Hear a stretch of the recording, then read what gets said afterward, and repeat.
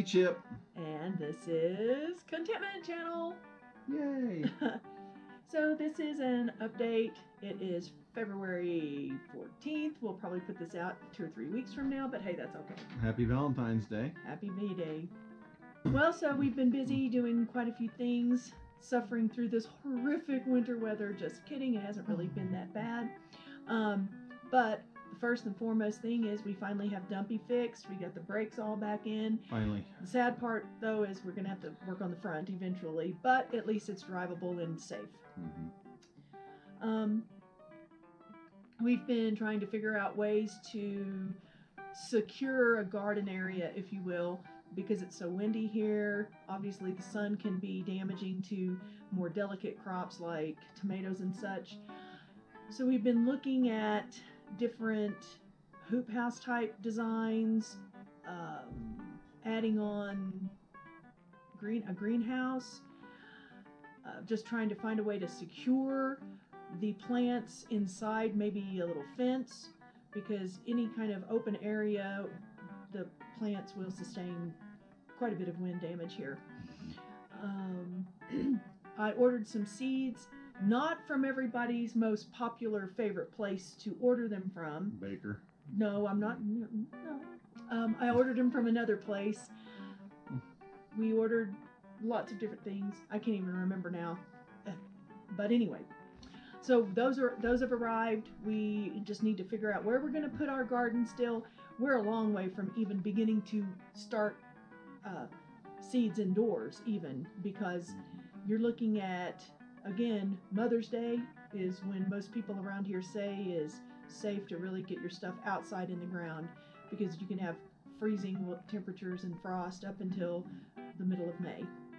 But if you have a greenhouse, they say that the time to get them in the ground is around Earth Day. So like April 21st or 20th or whenever that is. Whatever it is. Yeah. So yes, so glad that Dumpy's fixed and that's over. Been having trouble with the Dodge pickup though. The roads out here are really hard on vehicles, as you can imagine. And so far, since Christmas, the Dodge has had a bearing for the differential replaced. It has had a flat tire. It has had the radiator replaced. It's had the front left wheel bearing replaced. It needs to have the front shocks replaced. And now both rear wheel bearings are out. So it's in the shop again being replaced. So that's the Dodge has been a challenge. I mean, it's just, like I said, these roads out here are hard on vehicles. And so it's getting rather frustrating because it seems like I spend most of my time fixing vehicles instead of getting the things done that we want to do, which we'll talk about in a minute. But then also I've been working part-time for that potato farm that I worked during harvest. They asked me to come back for a little while and help them get ready for planting. So I've been doing that. And somehow I damaged my ankle. This weekend was hoping to start on a project, but my ankle and my foot are just killing me. The thing is, I don't know how I injured it. I woke up one morning and it was hurting. So, but it's hard to get around, and that kind of stuff really frustrates me when, you know, I have the time set aside to do it and I can't do it. But we'll get there. So. And as pretty much everyone in the entire world knows, this Valentine's Day weekend and President's Day weekend is this winter polar vortex. So we here, in this area, this is going to be the coldest Valentine's Day, maybe with wind chills. I don't know. But anyway, this is some kind of record Valentine's Day, maybe with wind chills, maybe with temperatures. I don't know. But we do have some snow here. The mountain areas around are getting pretty socked in, but of course we never get as much snow as those areas. Yeah. But again, it's also cold here, but the cold here is not unusual for people. And people don't get worried and so concerned and freaked out. It's typical here, but I know people in the center of the country right now, particularly in Texas, Oklahoma, are really, in shock over the amount of snow and cold that they're getting. It's the way it is. You know, we just think about it and smile. Yeah, I went on the road condition map. Oh, and it has all of the snow plows around. That was a really fun little website to go look at. This state has like 500 billion snowplows. I'm kidding about that, but it looks like there are snowplows every mile, everywhere in this entire state right now. But anyway, up next. So we've got some family in town, and later today we're going to go up to the hot springs and enjoy soaking in the hot springs for a little while. Maybe that'll help your foot. Maybe, I hope so. And then we'll have a nice dinner later on. And then coming up, we have several projects. One will be to build a screen porch off of the end of the house here, because with the, I mean, those of you who follow our channel know we fight wind constantly, it seems, during this time of the year, beginning in, you know, late winter, early spring, and going all the way into like midsummer. Winds can be hellacious out here. And so we wanted a way to, number one, get out of the sun without going indoors, and then also a way to mitigate the effects of the wind and things like that. Plus, last summer the bug situation wasn't as terrible as it was the previous summer to last summer, and so the screen porch will allow us to be able to spend time outside in the evenings when it's nice and cool, and instead of having to just fight bugs and mosquitoes and things. So I'm really excited about that. We have you guys have seen, we have this little fireplace thing that we're going to put out in there. I think it's going to be a nice little outdoor area. I think it will. And regarding the bugs, if the mosquitoes and the stable flies are really bad this year, that'll work out great for us, because what we'll do is we'll go inside of the screen house, wait for all the mosquitoes to collect on the screen, and just spray. Like that really helps, but I know it helps his mind. It helps my mind, yes. I mean, our first summer out here building the house last year before, last year? No, 2 summers. 2 summers ago. We fought stable flies and mosquitoes like you wouldn't believe, to the point where we went through probably a case, maybe 2 cases of, bug killer. And I mean, literally, they would just hover in swarms above the vehicles, above the house, and I just take a can, get upwind of them, take a can, and just wipe just hundreds of them out at once. It worked great. So last summer wasn't as bad regarding the bugs, and hopefully that was due to the abatement that we put in place the summer before, but we'll see. And hopefully that abatement will continue. But either way, I hate bugs, and I'm going to kill them mosquitoes. I'm going to kill them every chance I get. Another thing that we have going, I already mentioned the greenhouse. We've got to figure out a way to kind of help do that. Another thing we have is we received some more free materials, some corrugated metal. Yeah, like a pro-panel roofing. And with that material, we're going to build some sort of loafing shed. Again, the wind is a problem, the sun is a problem, and so we're considering adding on a loafing shed type design to the north side of the house, so we can have one wall already complete, and then not have to spend as much on materials and things like that.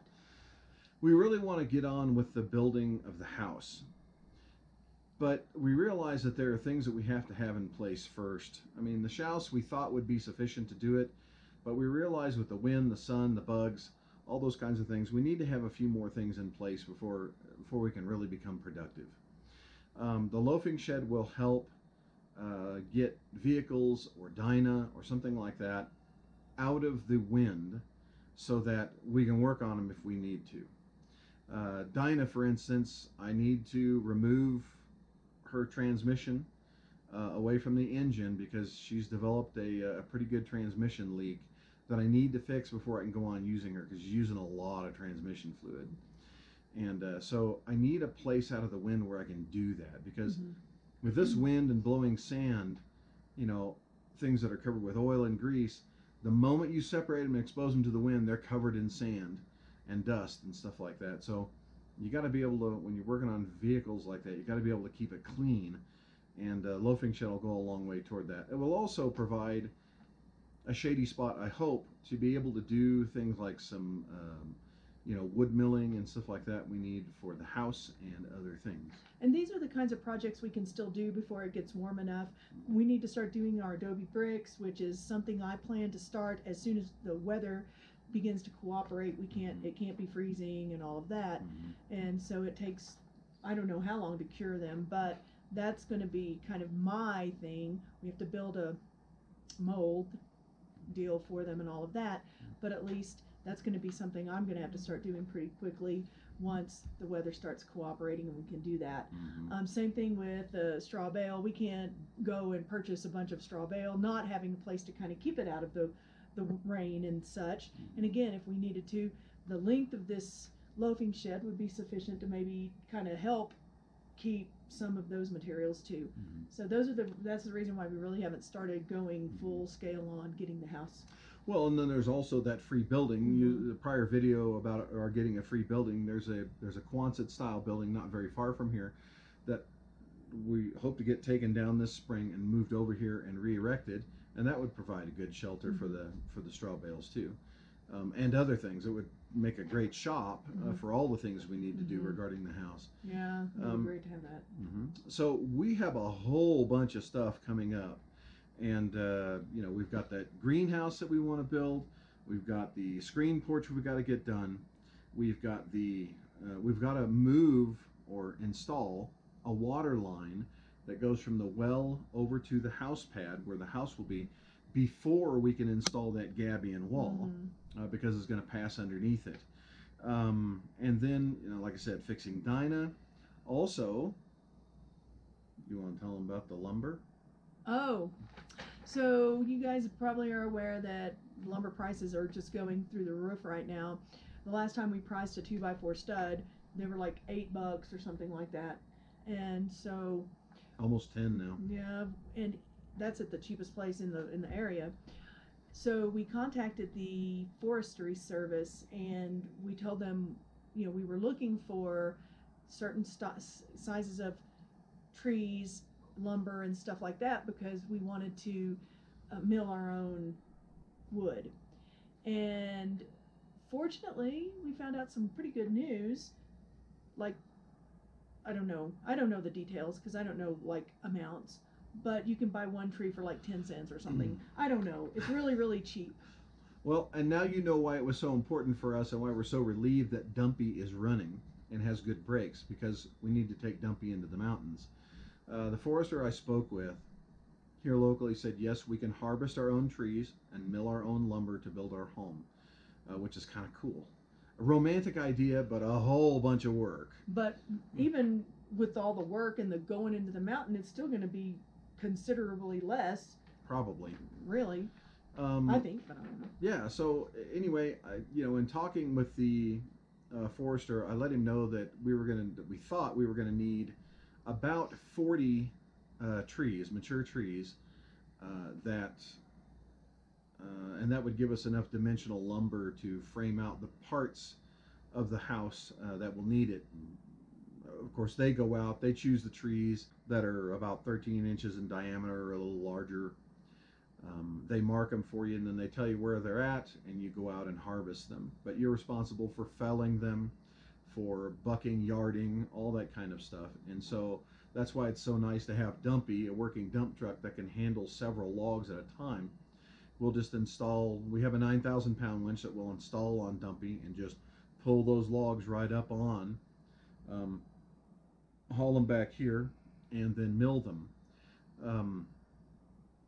But I asked him, and by the way, these are all beetle kill. Yeah, Engelmann spruce trees that likely or lodgepole pine that have been killed by beetles and haven't been standing dead that long. So they're also mostly dry, so stacking and drying won't be too much of an issue. Won't take too long to get that done. Anyway, I asked him, I said, by the way, how much will this cost for this lumber? And he said, well, you know, that's about 13 or 14 CCF, something about cubic feet. I forget what that means, but he said, you know, it could be pretty expensive. And I said, well, how much would it be? And he, while I was on the phone, I could hear his little calculator going, and he said, you know, it's going to be a little pricey. You know, for those 40 trees, it's going to cost you somewhere between $150 and $250. And I said, "Ooh, ooh, you're breaking me, breaking my bank here." But when one 8-foot 2x4 stud is $10, and you know, and you have the equipment to do your own milling and things like that, it really just becomes labor and gas and that kind of stuff. So thankful to have everything, most everything we need to do the logging, and whatever's left over, whatever slash we have, we can take. Whatever, you know, off cutting is left over, we can use for firewood. So, you know, it's not a bad deal for us. It's just going to be a lot of work. But yeah, we've got so much stuff coming up, and it seems like there are just not enough days in the week to do it, especially when your ankle is sprained and you're just hobbling around, can't really do anything. You have to stay off it. But so those are the things we've got coming up. That's all, folks. That's all, folks. That's enough, isn't it? Anyway, so hey, you know, pray for us. We're going to be hopefully, we're going to be very busy people here working around Contentment pretty soon, and moving along trying to get things done. So I feel like we've spent a lot of time spinning our wheels since we've been here, working on vehicles, getting stuff fixed, you know, recovering from this break-in and theft, you know, just all the things that have hit us in the past year. And so I'm really encouraged and excited to think that we're going to be able to, you know, move on and do things. I don't like that I have to build a loafing shed. I don't like that I have to build a screen porch. I don't like that I have to do those things that are not directly related to building the home. But I do see the value in them and how helpful they'll be to us going forward. So really looking forward to greenhouse. See what we can do with it. So. Happy Valentine's Day, Roland. Are you trying to kiss me? Right here. I don't want your nasty germs. I love you. I love you too. Anyway, folks, happy Valentine's Day. We'll catch you on the next one. Don't forget to like, subscribe, share, and all that jazz. Bye.